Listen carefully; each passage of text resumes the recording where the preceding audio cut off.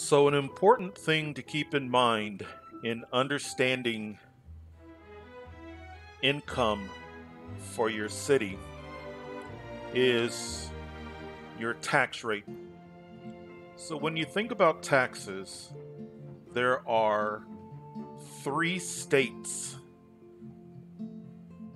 that your Sims can be in. The first state is the taxes are so incredibly low that your Sims are happy. They want to move into your city, but they may be happy, but you're not maximizing the amount of income that's coming into your city.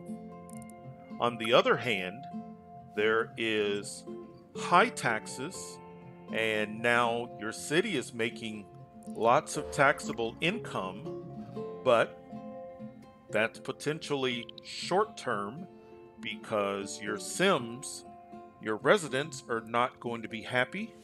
Your commercial, your industry, just not going to be happy. And what will happen is over time, residents will move out of the city. Your factories, your commercial locations will also be unhappy and they will shut down. A third condition, a third state, is neither unnecessarily or overly happy or overly unhappy. There is a tax rate in which you're not causing a negative effect and you're not causing a positive effect. It's neutral. And that neutral state is a 10% tax rate for high wealth, an 11% tax rate for medium wealth, and a 12% tax rate for low wealth. Many times when I am at the point where I have put down a city hall and I can set tax rate, I will set my tax rate to 10% high wealth, 11% medium, 12 low, and I won't even deal with taxes again. Yes, you can lower the taxes temporarily to get a bit of a boost in your residents coming in.